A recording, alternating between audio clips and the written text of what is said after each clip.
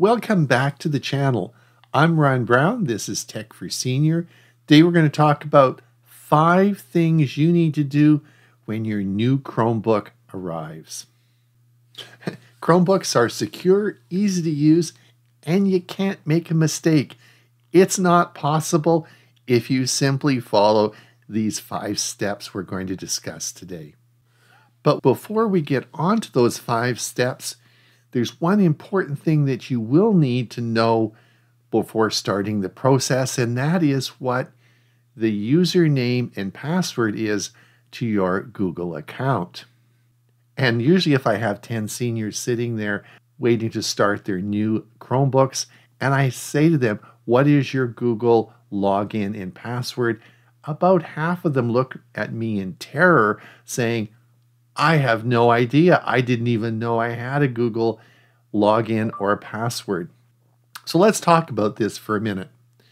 So before we even get to your Chromebook, the one thing you're going to need to know is what your Google account is. And it's most likely you do have a Google account.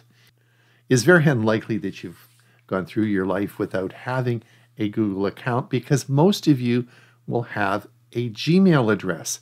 Yes, a Gmail address, your user logon and password for your Gmail is actually your Google account. Now, don't feel upset or embarrassed if you don't know this, because probably 20 years ago when you set up your Gmail account, things were quite a bit different. It was pretty easy to go to Google and just get a Gmail address. But if you've gone to Google lately and got a Gmail address, you'll find out it's not so easy. There's a long process now and lots of explanation to create a Gmail address. In fact, when you create a Gmail address, you are creating a Google account. So if you have 5 Gmail addresses, then you have 5 Google accounts, which means you have 5 Google Photos accounts, you have 5 Google Calendars, you have 5 Google Contacts, and you also have 5 gigabits of storage for each account, so you have 25 gigabytes of online storage. And each Google address will have a login, username, and password. Before we even open the box of your new Chromebook, research for you, find your Google login and password or your Gmail login and password. All right, before we open the box, hold on, there's one more thing I want you to do. I want you to look at your Android phone. This is very important because remember, your Android phone is going to work very well with your Chromebook. And we'll be talking about this a little bit later, but the two actually are going to work together. There's great things we can do, and one is going to supplement the other. But I want to make sure that it's the same Google account on your Android phone. And in this slide, you'll see on my Android phone, it is the same account as my Google account. Yes, your username and password for your Android phone should be the same one that you're using on your Chromebook. And why is this important? Well, remember what we said about your Google Photos account? Remember your calendar? Remember your contacts? We all want those to all be seamlessly integrated, right? So we want you to be in the same account. If you have a different account on your phone, that means all your Google Photos are going to go into that account, and that may not be the same as on your Chromebook. Now, in actual fact, for most people, this isn't a problem. It would naturally be the same. But in my long history of working with people, sometimes there are problems and an account got set up on a phone and you're always wondering why nothing matches or nothing syncs and nothing really works. And that's because it's not the same account as your PC or now your Chromebook, right? So we want them to be the same. Now you're going to say, hold on, I've got an iPhone. Whoa, let's talk a little bit about this honestly. I've had a lot of years of teaching. I'm going to tell you one thing. If you have an iPhone, an iPad works great with it. There is no real big advantage of using your iPhone with a Chromebook. You're much better off to look at the iPad as an option. It's sort of like ice cream and chocolate sauce, and roast beef and gravy. Ice cream always goes great with chocolate sauce, and roast beef always goes good with gravy.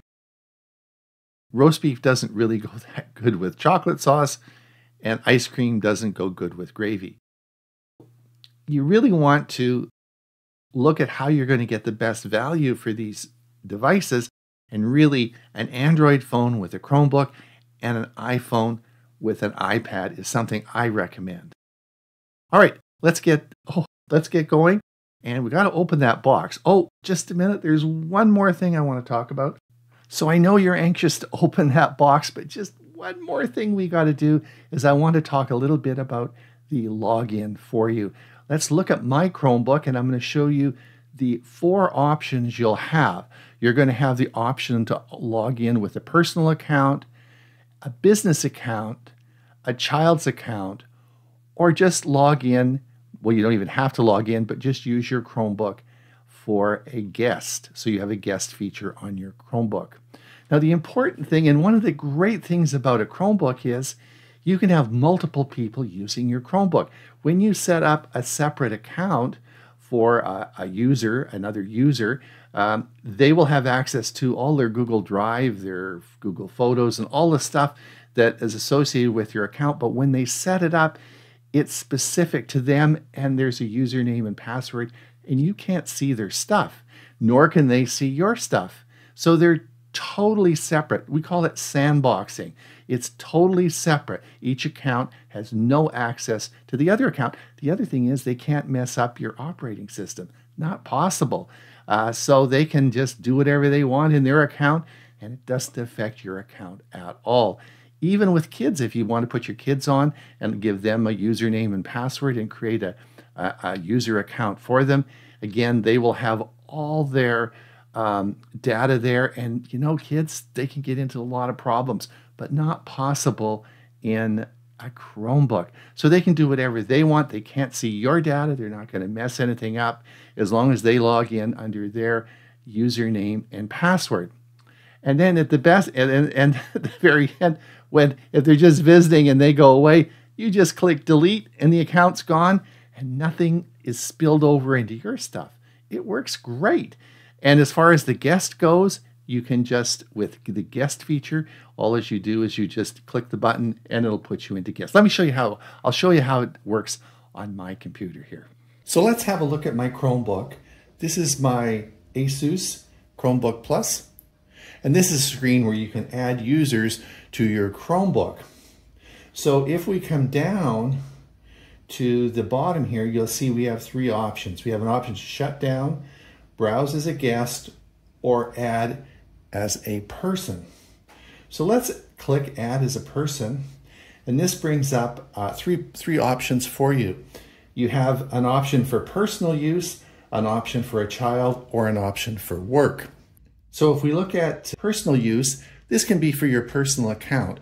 For everyday use, your own Gmail, YouTube, Google Drive, etc. You can log in here. You have full access to all Google services. You can install your own apps, extensions from Chrome Web Store or Google Play. You'll have all your data synced to Google Drive. So this would be something you could set up for personal use. And so anybody who wants to use this Chromebook, it could be your kids, it could be a colleague that wants to use this, could set up their own personal use space here, and it would not affect yours. They can't see your data. They can't have access to the operating system. So let's have a look and see what happens when we open personal use up. And it says next here, and we'll come down to next. And here we are, and all you have to do is add your email address in here, and you can sign in. We're not going to go through the sign-in procedure. Let's come back here, and let's come down here for work. Come down, we're going to click the one for work, and then we're going to come up next and see what happens. And here again, they want you to log in with your email or your phone number. Now, if you have a school account, this is where you'd probably use the work with your employer schools, your Google Workspace, because the device and account settings may be managed by an administrator. Certain apps, websites, or settings may be restricted or pre-installed depending on your work environment. So this is something that you might do, particularly if you're at school and this is a work site for you. Let's come back here. And then of course you can set up a user for a child. For children under 13, managed by, now the purpose of this is for children under 13 and it's managed by a parent or guardian. All right, are you ready to open the box? On your mark, get set, go. All right, now open the box and let's get your Chromebook out. Yes, you can open it up, and the first thing most people will tell you is you should charge your Chromebook. We'll talk about that in just a minute, but I want you to check one thing when you open the lid. I want you to see that it does have power. All Chromebooks, when they arrive, will have power of around 50 to 75% in their battery. If the Chromebook is dead and there is no charge in the battery, I want you to take it back to Best Buy or send it back to Amazon and get another one. Probably means there's a problem with the battery, or the battery is being discharged for a long time, and this can lead into problems. Usually what will happen when you open your Chromebook up from the box, it should have, as I said, 50 to 75% power. I know you're anxious, you'll want to get using it right away, and that's fine. Just plug it in and let it charge as you're using it, not a problem. Most Chromebooks get great battery life. You'll probably get maybe 2 or 3 days off a charge. I would just leave it plugged in at night and charging. It doesn't overcharge. You don't have to worry about that. And I'll tell you a little bit about that in a minute. But just plug it in and let's get on with it. Now, the next thing you'll want to do is log in. We've briefed you on that. You simply log in and set up your account as we discussed in the earlier part of the video. So step 2, you'll of course want to connect to Wi-Fi. And that's real easy. They'll prompt you and you just connect to your Wi-Fi in your home. Now, if your Chromebook is next to your router and you're not going to be using it as a laptop and moving it around, what you might want to do is plug it in. A wired connection is always faster than a wireless, but the software will prompt you and you shouldn't have any trouble setting up your Wi-Fi, although you will need to know your Wi-Fi login and password. In the initial setup, you'll probably also be prompted to sync it with your phone, so your phone will be able to unlock your Chromebook as well. All right, let's talk about updating your Chromebook. That's usually step 3. I want to talk a bit about the Chrome operating system. Now, on your Chromebook, you'll have 2 copies of the Chrome operating system. There's a primary copy and there's a secondary copy.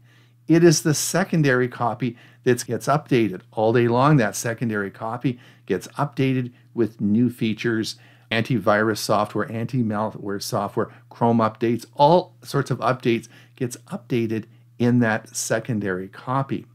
Now, at a point in time, what happens is the copies get switched. So the secondary copy then becomes your primary copy, and that's how you get all the updated software.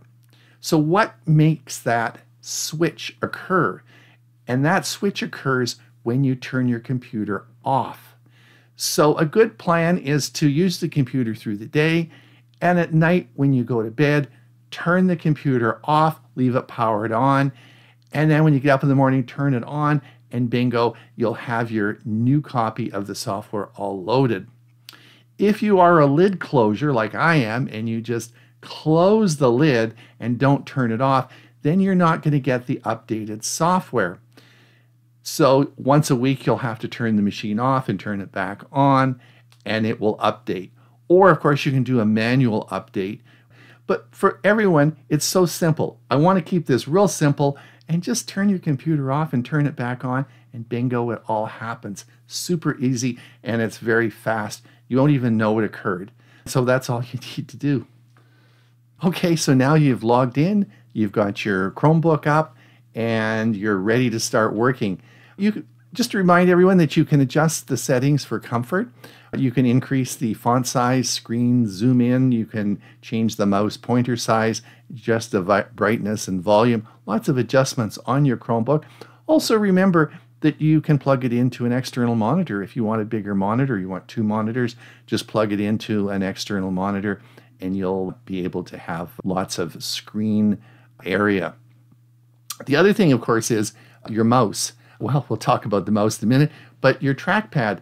I would really encourage you to learn how to use a trackpad effectively. Most trackpads on Chromebooks work great. There's a 1-finger, 2-finger, and 3-finger swipe. Lots of videos online that describe how to do that. And once you learn this, you'll be able to navigate your Chromebook using your trackpad very effectively. Now, also, you may want to use a mouse, and you can certainly use any of the mice that you have around for your PC. Will work fine on a Chromebook. Not a problem. You can plug one directly into one of the ports. You can use one of the ones with a dongle. I had this. This is a wireless mouse. It's a Bluetooth mouse. I think I paid about $10 for it, and it will connect by Bluetooth to your Chromebook. Some Chromebooks don't have a lot of ports on them. Now, you can expand that. But for simplicity, you may just want to pick up a Bluetooth mouse, which doesn't require a physical connection into your Chromebook. Step 5 is learning the basics. Click the launcher button to see all your apps. Explore the Chrome browser, check out YouTube, and open some Gmail. There's also a help app built into your Chromebook with tutorial and tips. And here's my favorite part. Don't be afraid to click things. You can't break a Chromebook. So have some fun with it. Now, you're probably also wondering, what about antivirus software or malware? Don't need any of that. It's all included in the operating system within your Chromebook, and it's going to get updated and managed automatically with your ChromeOS updates. So don't even worry about that. Don't download, install anything like that on your Chromebook. So there you have it. Unbox, charge, connect, sign in, update, adjust for comfort, and explore. 5 easy steps to make your Chromebook truly yours. Try a little bit each day, and you'll be amazed how quickly it becomes second nature. Thanks for watching, and I'll see you next time with more friendly tech tips.